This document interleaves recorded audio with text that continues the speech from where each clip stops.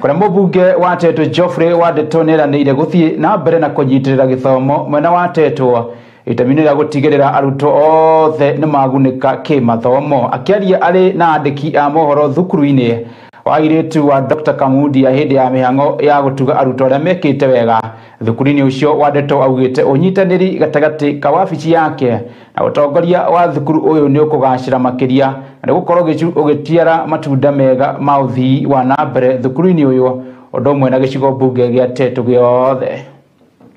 I'm happy to note that there has been a tremendous improvement, especially in this school, in terms of the number of candidates that we are taking to university.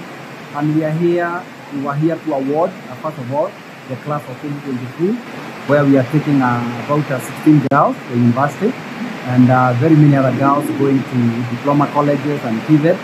So, this year again, we are here to encourage the candidates and to tell them that they can do it. We are even more hopeful that we can produce even more university material from this school, and that is the reason why we came together with the parents to come and do that work. Yes, I've made a number of promises to this school. Like I said, this one of Center of Excellence.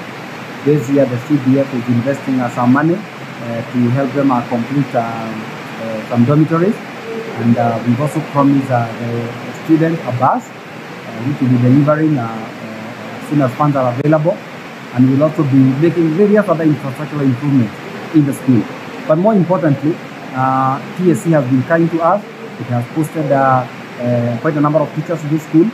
Right now the school has enough teachers, about 35 of them. And we remain very, very hopeful that we are going to see this school, and not just Dr. Kamundia, but indeed all our 33 secondary schools in Tetu. We want to see them rising. You know, I've been very, very steadfast on matters education. And that's why we launched recently the New Identity program, which seeks to improve education standards in Tetu. And we are starting to see the early fruits of this effort, whether it is in terms of infrastructure improvement, whether it's in terms of teacher and student motivation, whether it's a scholarship and the bursaries that we are giving. We are seeing all these things coming together in terms of fighting things like drugs in school. So far we've done well, we've not had any major incidences, and we are also working together with the national government to ensure that we also fight the wider issue of availability of illicit alcohol, removing bars from nearby schools, ensuring that bars do not operate outside the license hours. So we are part of that fight, because a sober society, an educated society, will be a better society for everybody. Mũbunge wa kũrĩa Tetu Wandeto agĩthiĩte na